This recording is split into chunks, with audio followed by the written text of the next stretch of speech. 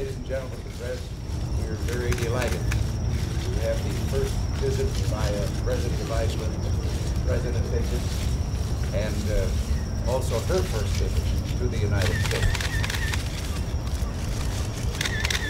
How are relations between the United States and Iceland? Sam, no questions in a press conference, but you've asked an embarrassing one if I should refuse to answer that one.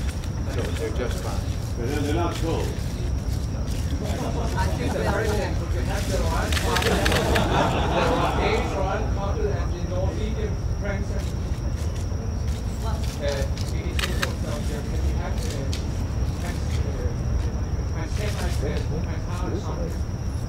No, I haven't met him. I haven't met him today.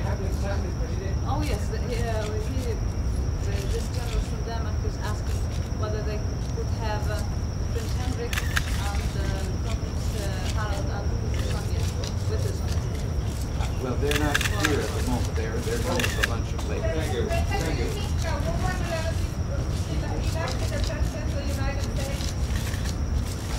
We can't take questions.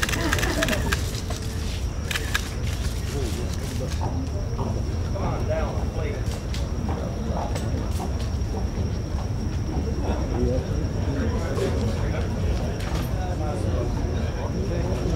White House this afternoon and to play a part in the inauguration of Scandinavia Today, a program which underscores the contributions of Nordic culture and the ties between the United States and the 5 Scandinavian democracies. It is certainly a noteworthy occasion when we're able to host a chief of state, representatives of 3 royal houses, and the array of distinguished government leaders who are assembled here today. Madam President, a special greeting for you. This is the first time a president of Iceland has visited our country, and it is also your first visit as well. I know you and your colleagues will see firsthand just how much your countrymen have contributed to the cultural, economic, and social development of this nation. Charles Lindbergh, the great pioneer in aviation, once said that short-term survival may depend on the knowledge of physicists and the performance of their machines, but, and I quote, long-term survival depends alone on the character of man. Today we recognize together that Scandinavians were and continue to be a significant force in the shaping of our American character. Lindbergh himself, who represented the best qualities of America to so many, was the son of Scandinavian immigrants. It's no mere coincidence that your 5 nations share with the people of this country strong democratic traditions. Madam President, your country, Iceland, boasts a history that includes a republican constitution and an assembly as far back as the year 930. Now that's going back pretty far even by my way of counting.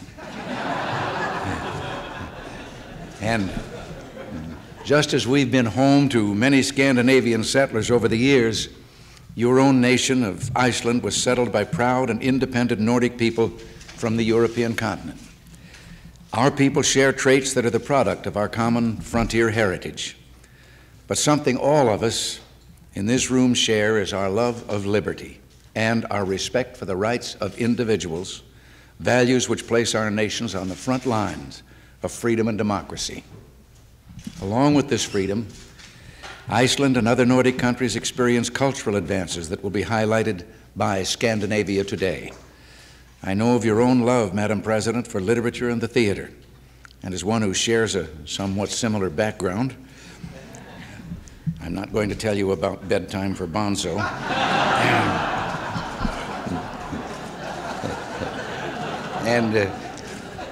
And who was also elected president. I believe I can appreciate how deeply you feel about your country, its people, and its traditions. In one of Europe's oldest collections of literature, the Edda, there is a saga with a message that speaks clearly to us even after 1,000 years. Cattle die, kinsmen die, the ancient poem says, the self dies, but a reputation will never die for him who gains a good one. Today we celebrate the reputation of the Nordic culture. We're thankful to have you here to join with us in this celebration.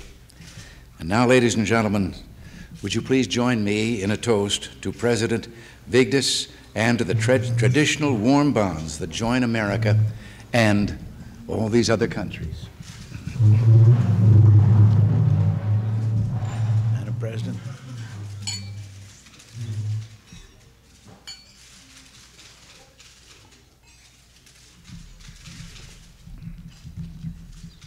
Thank you.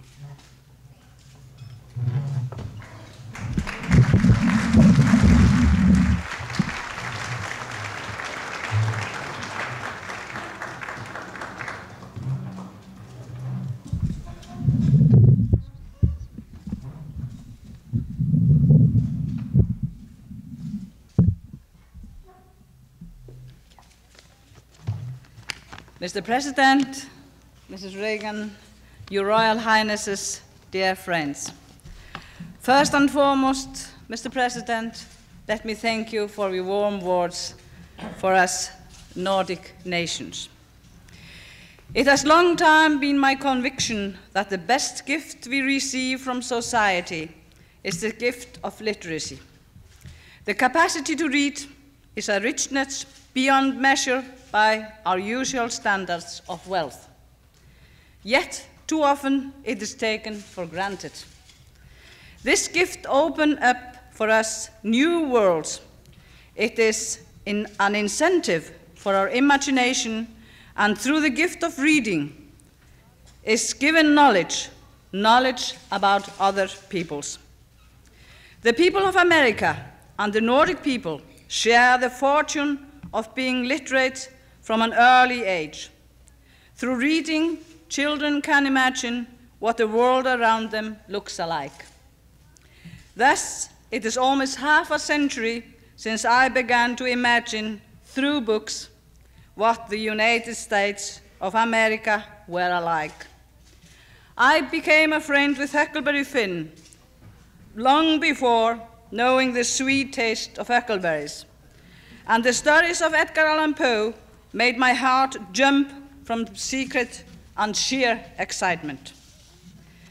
And through the immigrant stories, I traveled over the wide plains, accompanied by Nordic people. People had come from mountains and now had nowhere to hide, not even a rock or a bush. I have never been here before, yet some things look familiar to me through the depiction and the paintings of you great artists of the world. To the best of my knowledge, most of the great literature works of America writers have been translated into our Nordic tongues, works that have inspired our own writers and widened our horizons. horizons. Eugene O'Neill, Arthur Miller, just to name a few of the giants of the theatrical arts, which we have in common, Mr. President, suddenly become kinsmen to us at the moment their words are translated into our own tongues. Yes, we have known about you and your land for a long time. In fact, we have sources telling us of the new world almost a millennium ago. These sources tell us of dew sweet as anything, of places with no dearth of grapes, wine, or grapes. No wonder the first westbound travelers to these shores called them Wineland the Good. But the sweetness of the dew and the abundance of grapes are not the only things Nordic people have sought in the New World. Our scientists have come here for knowledge and know-how to this land of scientific ingenuity, a land known for its great achievements, in fact, achievements so unbelievable that none of my generation would have imagined them when I was growing up. Mr. President, Mrs. Reagan, our nation is a nation of great spiritual and practical, I would say your nation is a nation of great spiritual and practical achievements, not to mention its vastness and power. What then have we, the smaller nation, to say to the greater ones? Perhaps the individual belonging to a small nation is more conscious that he or she can contribute to the contemporary world. In a small nation, every single creative mind is needed. Indeed, each skillful hand that can contribute to the achievement of a worthwhile common aim is welcome. And yet, all would be in vain if not for the gift of literacy, the capacity to read and remember words of wisdom, the words of those who have been at the plow in the field before we arrived. Without reading words of those who came before us, we could hardly be the people we are today. Coming generations will read about the adventures of Huckleberry Finn. They will read about immigrants and old explorers of new lands, and they will read about us. What is the word we leave them to read? Perhaps the word is dull, perhaps the word is delightful, perhaps it is good, perhaps it is bad. That is for posterity to judge. Anyhow, we all know that we are marvelously intelligent.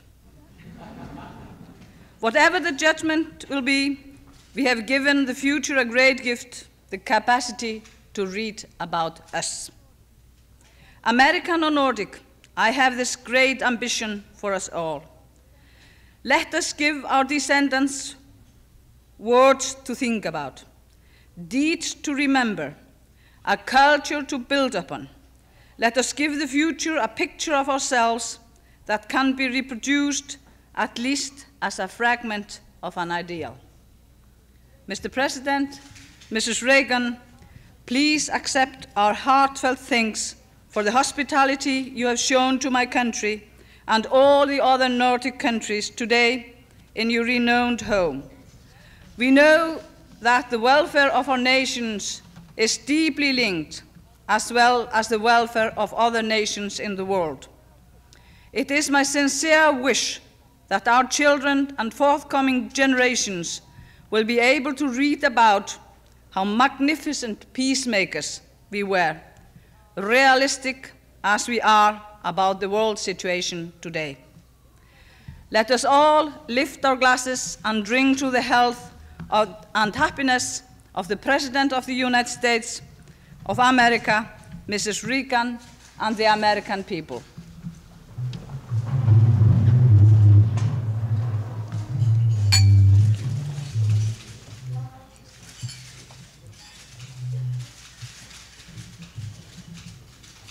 Thank you very much.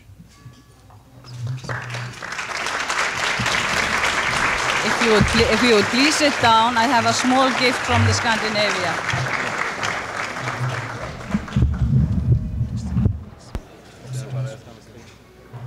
Mr. President, of nations, I have the pleasure of presenting to you the emblem of the Scandinavia today, inaugurated here in America.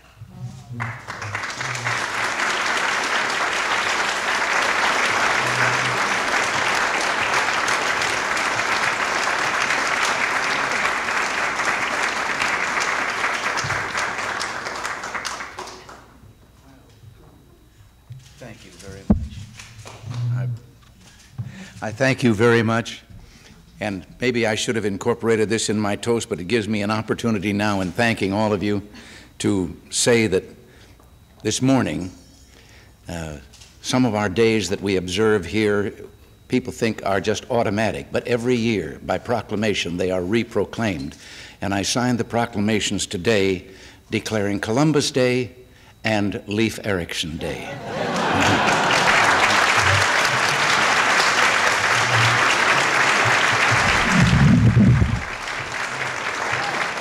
Everybody else speaking?